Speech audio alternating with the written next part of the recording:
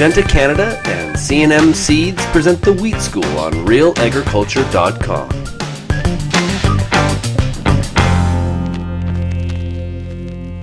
Okay, we're here with Dr. Tom Wolf here in Saskatoon, and we are talking spraying. Most specifically today, we're talking labels on products. Let's talk a little bit about what is currently on a label, and then that's going to lead into a discussion on what's not on that label. Yeah, currently labels are about 10 to 20 page documents, and they contain a lot of information, but really only a few pieces that are directly related to the application of the spray.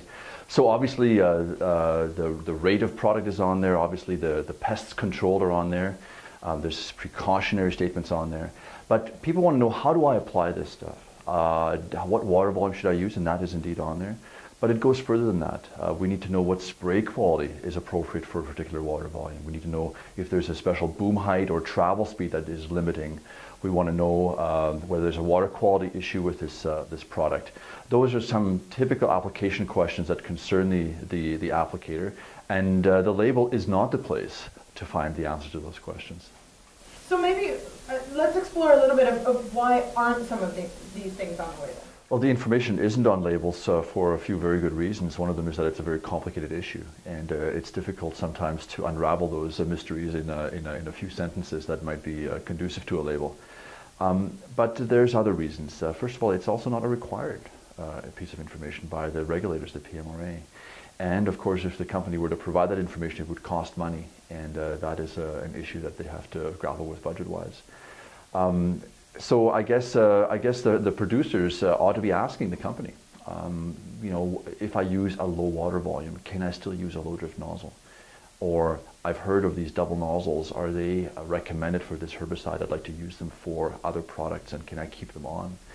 Some people might say, you know, I've got a boom height controller on my sprayer, and it allows me to go to a lower boom height. Can I do this with this herbicide or this fungicide? Should I be doing this?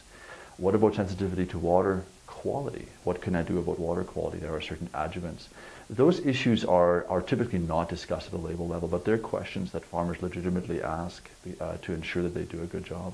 Who should they be asking? I mean, obviously the people they buy the material from, and I think the onus is then on the manufacturer to make sure that information is somehow provided, either by providing it themselves or by contracting it to someone who can. All right, so without, or very soon, the Western Canadian farmer, and in fact the Canadian farmer in general, is no longer going to have a public program researching some of these options for them.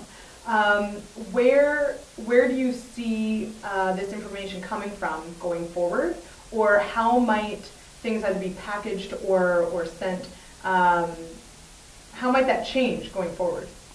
That's a really good question. You know, a lot of the answers can still be developed by other research programs. It's just that they don't exist in Canada. So we will be going to the US, maybe to Europe, maybe other places, Australia, that have similar kind of application scenarios to us for the answer. And that may not always be the right thing, because we have unique situations. We obviously have unique weather, we have unique weed situations, soil types, and so forth. We have unique pieces of equipment and agronomic practices. And a lot of our application information will depend to some degree on those. So I would say relying on other countries to get this information is a little bit risky. It may not apply directly to our situation here. I don't see a new public program arising out of the ashes very quickly in this country. I think we have to be mindful of that. So we will need to see the private sector pick more of this up. And it's really about giving the client, the paying client, value for their investment, and that may be more information. Okay, great. Thanks so much.